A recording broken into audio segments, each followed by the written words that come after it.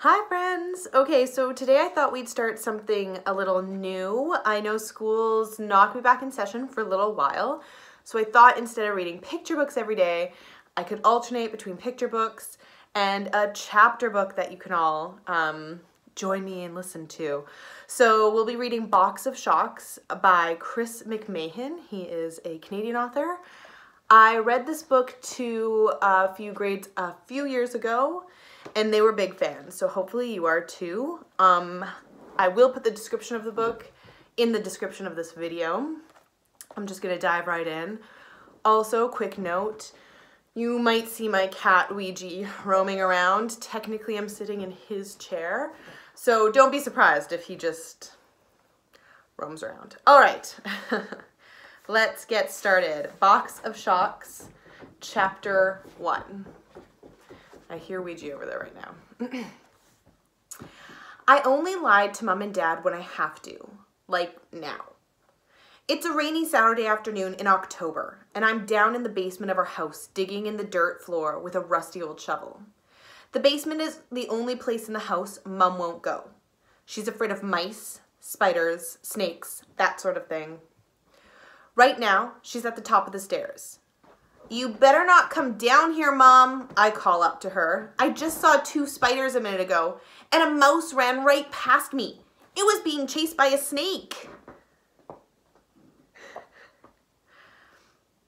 I didn't actually see the spiders or the mouse, and I've never seen a snake down here. Sure, it's a bit of a lie, but it's the only way I could keep Mom from coming down here and telling me what to do. As for Dad, he's not afraid of mice, spiders, or even snakes, but he does have a dust allergy. When he goes into the basement, he ends up coughing and sneezing for about a week, so I'm pretty safe from Dad. That's why I like it down here. It's the only place in the house where they can't bug me. "I hope you were careful on the stairs, Oliver," Mom says. She's worried about me on the basement stairs ever since the time when I was 5 and Dee Dee, the babysitter, was taking care of me. I did a few somersaults down the stairs and ended up breaking my arm. Sure, it hurt, but it wasn't such a big deal. Mom and Dad were pretty freaked out though. Now they figure every time I walk down the basement stairs, I'm gonna do a repeat performance. "Yes, I was careful on the stairs, Mom," I say. "I made it all the way down, safe and sound. No broken arms, both my legs are still attached, and my brain is still inside my skull. You don't have to worry." Besides being left alone, there's another reason why I like it down in the basement. I love to dig in dirt, especially this dirt. Our house is so old, the basement floor is just dirt. And I like dirt because dirt has possibilities. You never know what you might dig up. Who knows? Maybe I'll find a stash of money. Maybe a gang robbed a bank, used this house as a hideout, and hid millions of dollars under the dirt floor. And maybe they were caught in a shootout before they could dig out the money. You never know. "Oliver," Mom said again, calling from the top of the stairs. "What is it?" "Your lunch is ready." "Lunch? Why would I care about lunch when I'm able to dig up a suitcase full of $100 bills or a trunk full of gold bars?" "It's okay, Mom. I don't want any lunch," I call back. "But it's already on the table, and it's your favorite." "My favorite? You made chocolate-covered jelly beans for lunch?" "No, Oliver, it's macaroni and cheese, your favorite food in the whole wide world." I hate it when she says something is my favorite food in the whole wide world. Macaroni and cheese is not my favorite food in the whole wide world. My favorite food in the whole wide world is actually marshmallow pizza. I'm not expecting Mom to serve up marshmallow pizza anytime soon, unless someone discovers that marshmallow pizza is in the same food group as broccoli, Brussels sprouts, and spinach. For some reason, I don't think that's ever gonna happen. "Okay, I'll be up in a minute," I say. That is another lie. I won't be up in a minute because I want to dig. Even though I haven't discovered any hidden loot yet, there's a chance I might dig up something else, like some old bones. Not that I'm crazy about digging up an old skeleton, but if I hauled a skull upstairs, my mom would freak out. I would enjoy that. A few minutes later, I hear, "Oliver, your lunch is getting cold." It's okay, I reply. Macaroni and cheese always tastes better when it's cold. In fact, it tastes best when it's completely frozen. Don't be silly, Oliver. I'm not being silly, Mom. That's when my shovel hits something. Something hard. I jab at it a couple more times. It's not hard like rock. It feels wooden and hollow. Treasure chests are wooden and hollow. But so are coffins. The back door opens and I hear footsteps crossing the kitchen. I recognize those footsteps. It's Dad. Dad doesn't care if I dig in the basement. If I'm lucky, maybe he'll distract Mom for a while so I can keep digging. I dig faster. Could this actually be a treasure chest? Then I think, skulls are also hollow and sort of wooden. I stop digging. But what if it's not a skull? What if it's a treasure chest of $100 bills or bars of gold or diamonds? I start digging again, a little faster, until I can see the outline of something with 4 corners. Upstairs, the microwave pings. Mom must be warming up my macaroni. I dig a bit more, brush the rest of the dirt away with my fingers. Now I can see what looks like a wooden box. It's too small to be a coffin. That's a relief. The top is all scratched and scraped like it's been hit with a shovel. Probably my shovel. I dig around the outside edges with my fingers until I could wiggle them underneath and pull the box up out of the dirt. It's shaped like a shoebox, but a bit bigger. There's no writing on the box, just some squiggly black designs on the side. It feels light. That's not good. Gold bars or even tightly packed bundles of $100 bills would weigh more than this. But there has to be something good inside. Boxes get buried for a reason. Oliver, I warmed up your macaroni. Just give me a minute, I shout. We don't have much time, Ollie, Dad says. We have to leave for your dentist appointment in 20 minutes. The dentist? Last week I had to get my eyes checked. The week before that I had to see the doctor because Mom was worried about a rash on my elbow. And careful on the stairs, Dad adds. Be careful going up the stairs? Who's ever heard of anyone falling upstairs? Yeah, I'll be careful, Dad, I say, hoping he'll leave me alone for a few more minutes. I can't wait to find out what's inside this treasure box. There are hinges on one side of the box. Very carefully, I pull the edge of the lid. It swings open. I hold my breath, ready to be amazed by what's inside the box.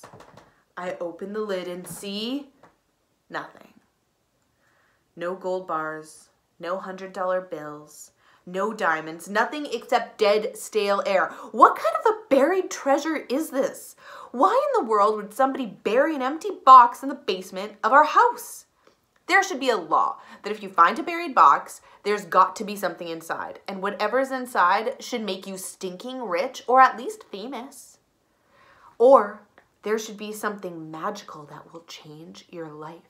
Maybe a ring that makes you bulletproof, or a hat that gives you the power to shoot lightning bolts out of your eyes.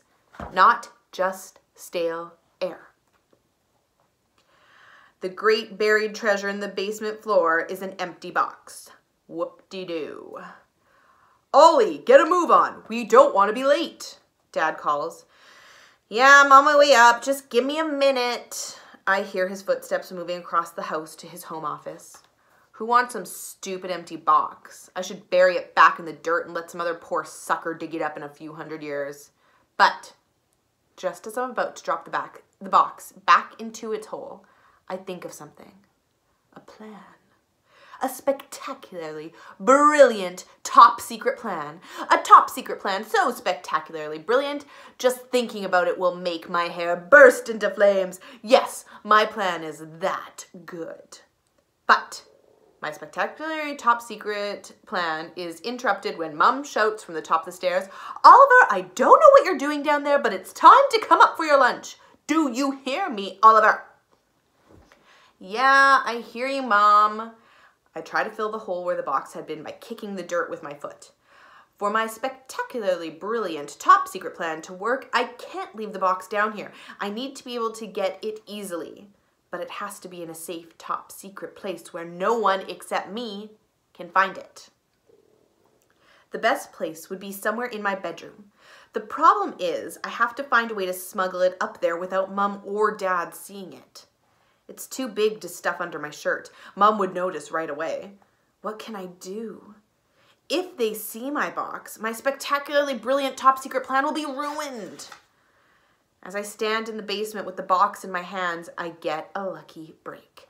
The phone rings and I hear Mom crossing the floor to answer it. This is my one and only chance. I tuck the box under my arms, dash up the stairs to the kitchen, tear down the hall, take 2 stairs, 2 at a time, to my room, and close the door. I have to hide the box, fast, before Mom gets off the phone or Dad comes out of his office. But where can I hide it? I have to find a really good place because I'm pretty sure Mom snoops around my room when she brings up the laundry or does the vacuuming. I head to my closet, grab all the clothes on hangers, and throw them on the bed. I look around inside the closet, trying to find a nook or cranny to hide the box. I'm about to give up when I notice one of the wooden wall panels has a corner sticking out. I grab the corner with my fingers and wiggle it. Gradually it loosens until pop! It comes right off. In behind the panel is a small space in the wall between 2 boards. It looks about the same size as the box. I grab the box and slide it onto the space. Amazing. It's a perfect fit. It's as if the box had been made for this spot, or the spot had been made for the box. Either way, the hiding place is perfect. I carefully push the piece of wall paneling back into place. Downstairs, Mom calls, "Oliver, are you still in the basement?" "No, Mom, I'm in my room." I gather my clothes and start hanging them up. "I'll be down in a second." I have to be careful now. I put everything back in my closet. Mom is a neat freak, and she's always after me to keep my room in perfect order. This includes the closet, where everything has to be hung up exactly right. If everything's just shoved back into my closet, she will get suspicious. The last thing I want is Mom getting suspicious. "Oliver, what are you doing up there?" Mom calls again. I hang up the last few shirts, close my closet door, and head downstairs. As soon as I step into the kitchen, Mom says, "Just look at your hands.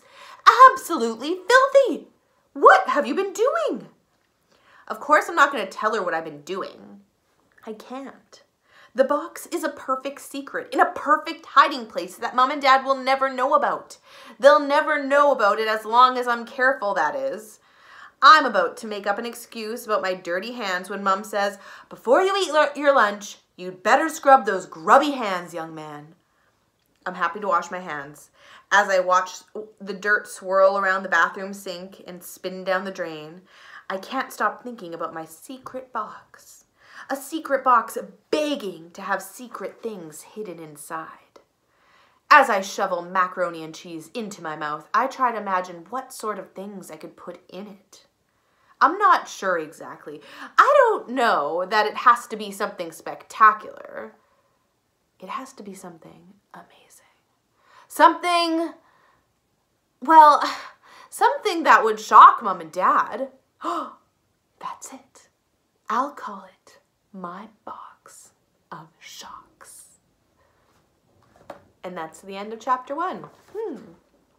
In the next couple of days, we'll be back to read chapter 2. I hope you guys are enjoying the book. I love this book. We'll continue to read it. We'll see how many cameos Ouija makes in the videos.